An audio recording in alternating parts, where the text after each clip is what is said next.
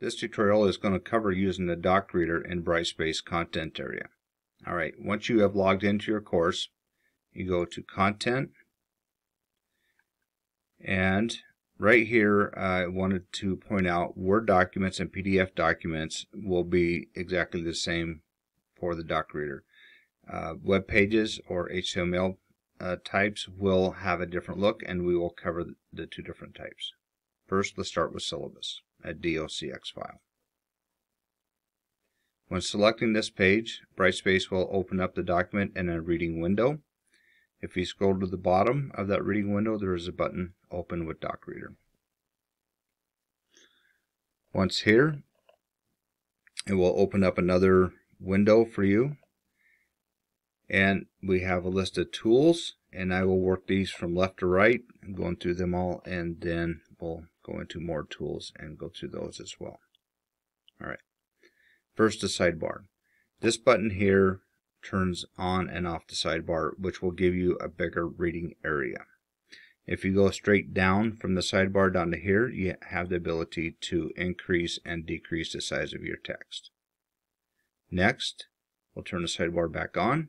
You can also use this sidebar to jump to different pages, or you can jump to pages using this tool here. A third way to scroll through pages is using these buttons. Okay. Next, if I go back to page 1, for example, and just select Listen, the reader will start reading from top to bottom. If I hit Stop, come down here, select some text, and then hit Listen, it will read this. Alright. Next, Layout Mode. This one here is the default. It will have all the formatting displayed to you. If you go to Text Mode, it will remove all that extra formatting and strictly make it text. More tools. Here, the gear icon is your settings to customize how you want to use the doc reader. One of the nice things, this has been a common request, is to change how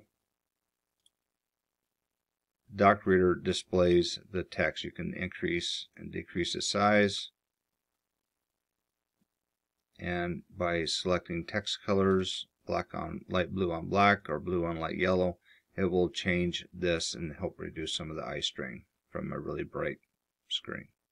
Alright, you can obviously explore and see what works best for you.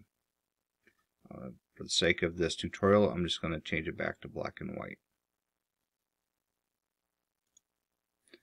Alright, next is a reading window. This will track your mouse. You can see as I jiggle my mouse up and down, it tracks that, and I can decrease and increase the size here. Next one is the reading ruler. Just to help read large amounts of text, this is a very nice tool, and I can make it bigger or smaller. Highlighter. Select the highlighter, and let's say yellow on this piece, blue on this section, and this can help you organize the type of things that you are highlighting.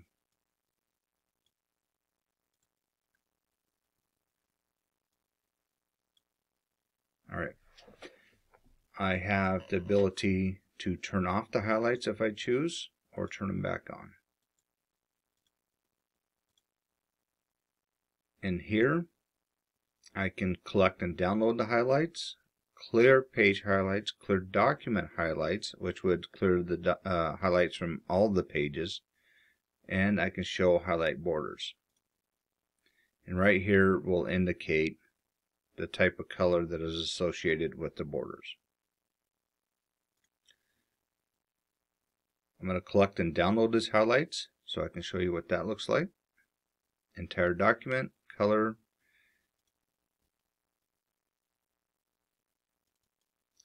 Once I do that, it will download them as such, which is a very nice tool for helping to organize content. Right now, I'm going to go ahead and clear the document highlights, and now they're all gone.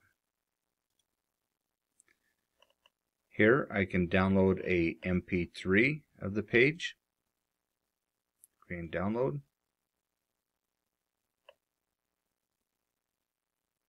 This might take a second. Course title, course number, and section, class meeting time, S, and location, S, semester, note.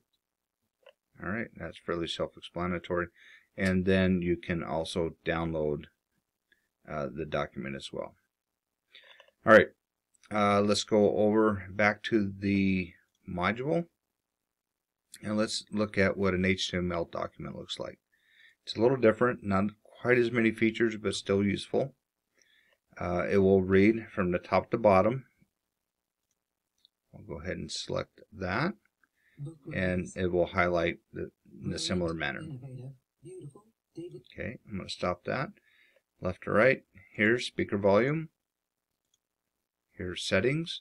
You can have a text highlight and highlighting options, word and sentence, as it's reading, or you can choose some different options, sentence only, word only, or no highlighting. Word color, whatever color sequence that you want to use, and you can even underline. You can speed it up, automatic scrolling, and pop-up button. Here you can also download it as an MP3, so you can listen to it that way as well. Alright, that is in a nutshell the doc reader in Brightspace. If you do have any questions, there is, let me go back, I should have pointed this out beforehand, but we're going to just get back into this real quick here for you. I wanted to show you that there is some information that goes into explaining the doc reader in more depth. There are some help documents here that you can access within the doc reader site, and they will explain in further detail how to use it. Alright, if you have any further questions about the doc reader, you can contact us in the Office of Teaching and Learning Excellence. We're in the basement of Calvin Hall, room 110. Thank you.